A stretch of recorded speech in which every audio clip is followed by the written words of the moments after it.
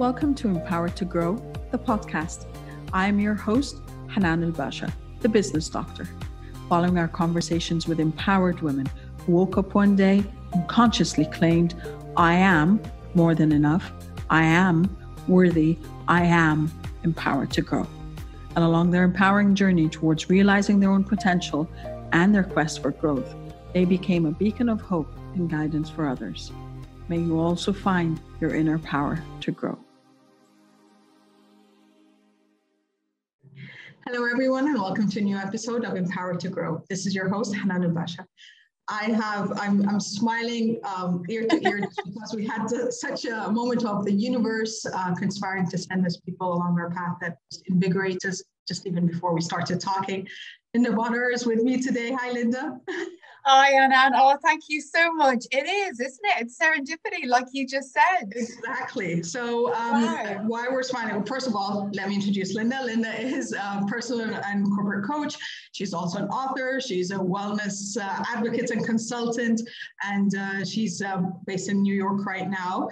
But we were talking about, I was telling her, so I'm Egyptian, I live in Qatar. She's like, oh my God, I used to live in Qatar. I'm like, oh my God, really? Started the conversation.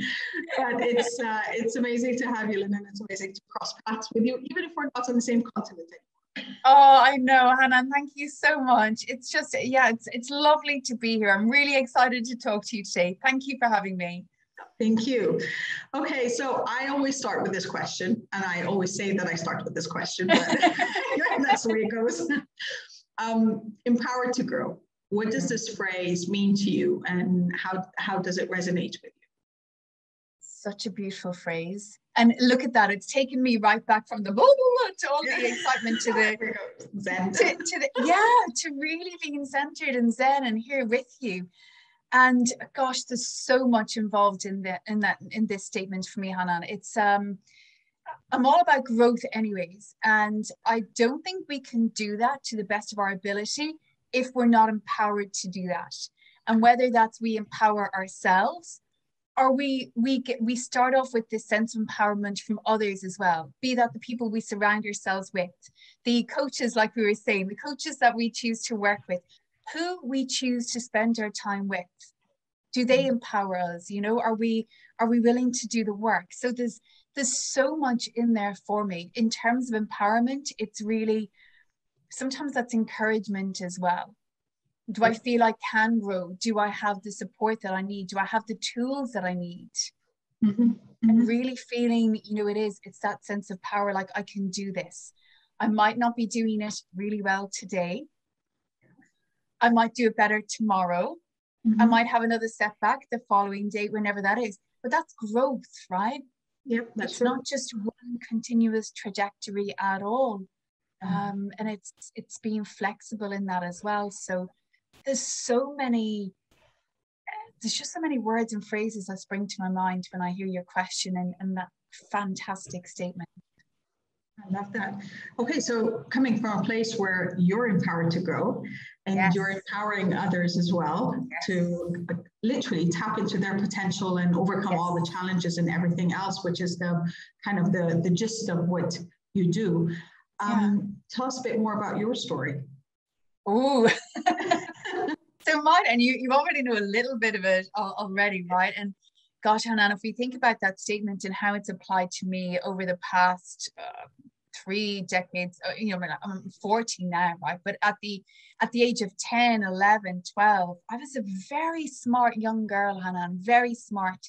But for someone so smart, I made some really stupid decisions and choices, and I guess I want to say, not really my struggle, my journey really started at that young age where I decided I would be happier and I would be prettier as a girl if I was thinner. And this is the belief that I conjured up for myself, Yeah. And I set out on that journey to get thin in the hopes of becoming happier and prettier. And I was very successful at the getting thin part. And so by the age of 13, I knew the calorie content of everything. I knew all about exercise and all like the tips and the tricks and everything like that. to the stage where I was 21, I was diagnosed with anorexia, depression, and an anxiety disorder. And so it's interesting then, because I did a lot of running away. And that's basically then what brought me to the Middle East. Yes, it was the fact that I couldn't get a teaching job at home in Dublin, and there were jobs available for teachers in Qatar. And I said, yeah, great. You know, I'll get on a plane and I'll go somewhere different and everything will be fine. I'll leave all of these problems behind me. But we don't do that, do we? Like, we take all of our baggage. That's the plan, but that's not the outcome. Exactly. Yes. And so I arrived in Qatar, and I spent 5 years working in Qatar, and it was really interesting. That's where I met my husband, who's also a teacher. But that sparked another part of my journey as well, because that was where I started getting the professional help that I needed. Mm-hmm. So I worked with this incredible psychologist, I worked with a psychiatrist, I worked with a nutritionist, and these were all fantastic women in my life who really empowered me to make the changes and to grow. Mm-hmm. And then I moved to Dubai with my husband, and we were teaching there as well. And it's almost like I got to this next stage then, you know, and so I was making changes, but I was still stuck.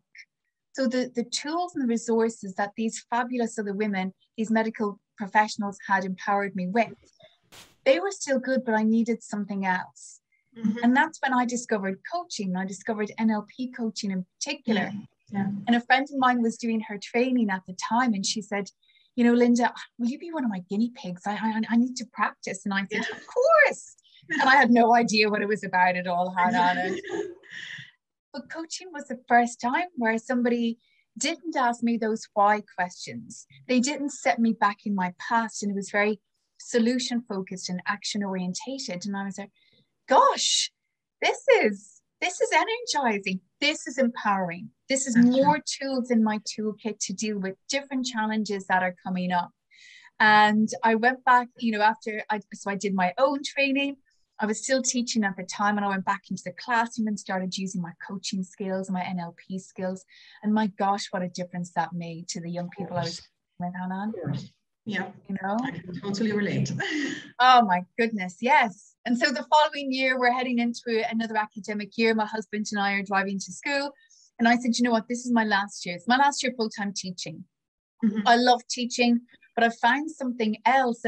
And again, I keep coming back to that empowerment, because I was a history teacher, and as great as it is to educate young people on the skills of, you know, of history and of analyzing and, you know, just becoming more inquisitive and writing essays and everything else, it's like, there's more to life, right? Yeah. You know, how about we develop some other skills within ourselves, and we learn to become more aware, and we learn to manage ourselves better as we navigate these periods of stress around exams and just being a young person, or being a 30-year-old or now a 40-year-old, right? And so here I am. We did 10 years in Dubai, and we always wanted to move to the US then as well. And yeah, fast forward, we're in our 3rd year in New York now, and I love it. Oh, okay. And you're an author as well. Oh, yes, thank you. Yeah, so I've just released my 2nd book, which is a coaching book for adults this time, and it's called Just 3 Things. And the reason I say it's a coaching book for adults this time is because when I left teaching that summer, and I kept in touch with a lot of my students who were doing their A-levels and their other exams and everything else, and kept in touch with one young girl in particular, and we were messaging back and forth because her summer hadn't been great, and there were different things going on in her life. And one of the last statements that she said to me in one of her emails was, you know what, miss, you should write a book. And I was like, she said, you know, like, you've never told us exactly what to do, but you've supported us, you've empowered, you've given us different skills and different techniques. And so I'm walking around a Barnes and Noble in New York at the time, Hanan, like on holidays. And I remember seeing this really, you know, like these cheesy cardboard cutouts of people beside their new book. And I said, oh, look at that, you know, eye roll. And then I'm like, oh, no, that's what I want. I want the cheesy cardboard cutout of myself. I want that sleazy cardboard cutout. I've got to write a book. What do I write? And yeah, that was the start of it. And it's funny, just going back to the start of my journey for a minute, because when I was depressed as a teenager, there was nothing to read. I was reading books that were written by adults on their depression, and they were fantastic.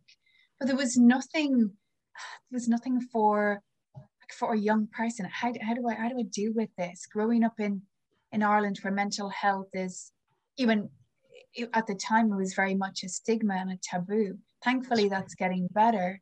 Yeah. It's a different tool. I love that. So, okay, then from where you stand today, what advice would you go back and impart on your 19-year-old self? Oh, gosh, so much. How long do we have? As long as you want. It's an open podcast recording. This is great. The biggest thing that stands out for me, because this was one of the things that triggered it from the very beginning, it was, it doesn't have to be perfect. Mm-hmm. That's what I was continually chasing from day one, no matter what I turned my hand to, Hannah. If it was something as simple as a spelling test as a primary school student, to a secondary school student who was writing her own history essays, to what I saw, the figure that I saw, the number that I saw when I stood on the scales, how I felt when I looked in the mirror. I thought that it all, my horse riding as a young girl as well, all had to be perfect. And so if it wasn't that number that I was looking for, then I told myself I wasn't worthy. I was a failure. Yeah. I know what you mean. So, yeah, definitely. I think that's the biggest don't thing. Chase the numbers then. Don't chase the numbers. What do they even mean? Yeah, that's true. Because again, and this again is very much societal conditioning.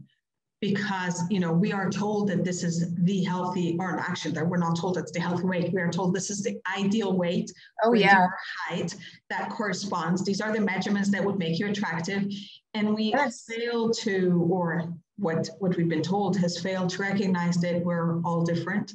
That healthy looks very different for each body type and each person, and healthy has a lot more dimensions than the physical body. There's the emotional, the mental, the spiritual elements to it as well. Yes, and isn't it funny that there's so much in that as well, right? Yeah. The understanding that, just understanding the science behind how all of this works as well, and having the confidence, being self-assured, and having the self-esteem, and recognizing, having your own level of healthy self-worth as well, that I'm good enough, that a number is not a reflection of me as a person. That's and true. There's so much more to life, right? So much more. 100% true there. Yeah. Okay, so the other end of the spectrum, your 90-year-old self, what would you like her to thank you for today? Oh gosh. This is very emotional, Hanan. Oh my goodness.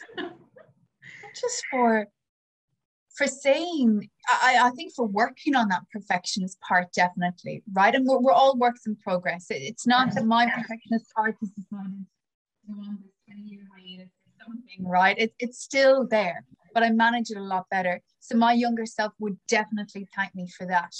Because gosh, I feel like she's exhausted, the 19-year-old, that younger me is like, can we stop? Yeah. Okay. And it reminds me, one of the most powerful questions that I was asked by one of my coaches was, when are you going to stop running? And I said to her, I just took that question at face value. And I said, well, I'm not, I love my running. It's a huge part of all the work and my recovery that I've done. And it, it's good for my mental health as well as my physical health. And she said, oh, okay, hang on. Let me, I know why you're laughing. She said, let me rephrase that. Not physical running. I know. Yes. When are you going to stop running from yourself? And I was like, sorry, what? And she said, you heard the question. And I said, oh gosh, God, are we going there? And so my younger self would definitely thank me for putting my hand up and saying, I need help. I cannot do this on my own. I am stuck. Yeah. I want change. I have no idea where to start. What does it even look like? That's true. Really need help. I think that's such a powerful question. What does it even look like? Because again, it is a very subjective view on what you want out of your life, how your life could progress, where it could progress to. And it's not a dictated route. Because again, we've been conditioned by society that success and the trajectory of where we should move forward is, you grow older, you finish school, you get a job, that university, get a job, get married, have the kids, have the home, have all of this, and then you wake up one day and it's like, but hang on a second, am I happy? Am I fulfilled? Is this all? And if this is not all, and that doesn't mean that I'm grateful and appreciative of everything that is already in my life, but what more could I do? What's my untapped potential? And what makes me successful in my own eyes, not what society tells me. I love that, Hanan. I love it. And because I had to stop and ask myself these questions. And like close to 4 years ago, where I realized I just completed my doctorate degree. I've got about 20 years of corporate experience, or corporate and entrepreneurial experience. I'm married, we've got our son, we're blessed in every way, but something's not right. Like there's something still that needs to be done. And it doesn't mean that I don't appreciate everything that I have done today. It just means that I know there's more to do. I know there's the untapped potential. I know that this is not what success looks like for me. Yeah. I love that. And it's funny, isn't it? Because for me, and I think for other people out there as well today, it's the not knowing, right? We're so grateful. I would say exact same. People would say, but what could possibly be wrong with you, Linda? Like your mom and dad are still together. You're super smart. You get excellent grades. You don't have it. Like you're going to get into uni, like wherever you want to go. And it's like, that makes it harder because I can't pinpoint the thing, the tangible thing that I'm supposed to be able to change or recognize. I don't know what that is. And that you said it's just one thing. Exactly, that you're thanking your younger self for stopping to ask for help, and that your older self will be thanking you for getting the help and for realizing that there's so more that you can do and you can offer. Oh yes.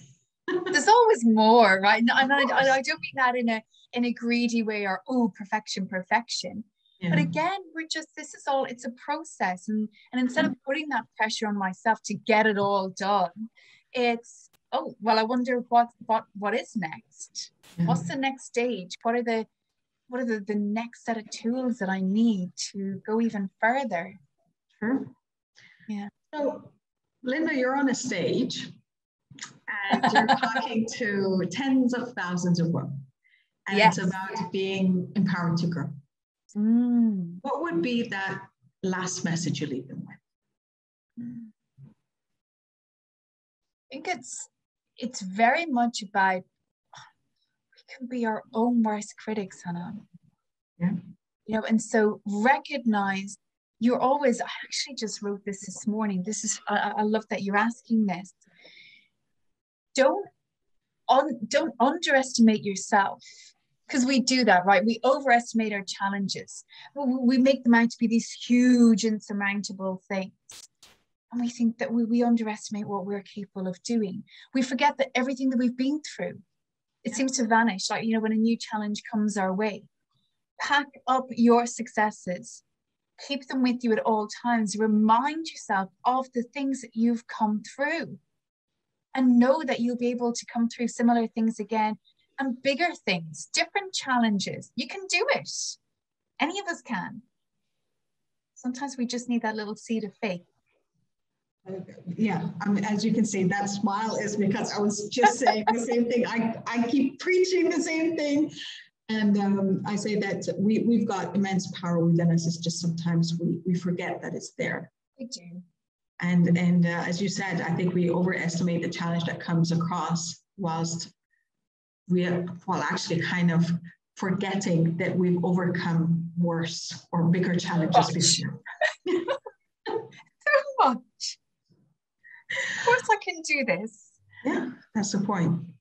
Well, I love this. Thank you, Linda. This has been invigorating and enriching on so many levels. Thank you so much, Hanan. Just so beautiful. Really, I would talk to you all day. You know, I don't care about the time difference. I just exactly. There's no time difference. We're just on the other sides of the continent. That's all of the goal. Yeah. But where can our viewers and listeners find you in virtual space? Oh, so I love hearing from people, whether you've got questions or you're interested, you're curious about coaching, whatever it is. Get in touch with me. You can email me, linda@lindabonnarcoaching.com. Visit my website, lindabonnar.com. I'm on Instagram, probably the same thing, Linda Bonnar Life Coaching. I'm on Twitter and Facebook and LinkedIn. Please connect with me and let's just continue the conversation and building this community of having open discussions. That's exactly it. I love this. Well, Linda, thank you so much. Thank you for sharing your energy and your wisdom. Thank you. So beautiful. Thanks a million, Anna. Thank you. Thank you. Well, as we have been always saying, it's within you. The power is within you. Your understanding of yourself needs to be augmented and needs to be solidified when you feel like, I don't know where to go next. There's always different trajectories. There are always different forks at every path. And it's just a matter that it's not shameful and it's not looked upon and it's looked down upon or anything else where you just raise your hand and say, I need help. I need support. I need guidance. Allow yourself that space, allow yourself that gift and just wait to see what comes up out of it. Thank you for being with us. As always, I wish you love, abundance, and prosperity, and we'll see you next time. Bye for now. Thank you for listening to the Empowered to Grow podcast. For further engagement with a tribe of empowered women, join my Facebook group, Empowered to Grow, or visit my website, www.hananelbasha.com. I'll catch you on the next episode, and until then, know that empowered you empowers others. Love, abundance, and prosperity to you all.